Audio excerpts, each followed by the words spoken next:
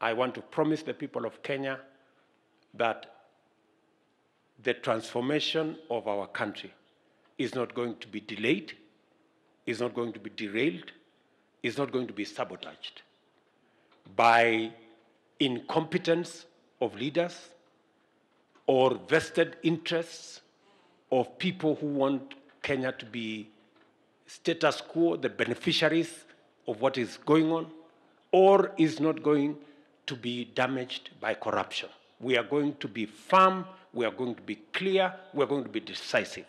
Because for far too long, Kenya has been held hostage by incompetence, vested interests, and corruption.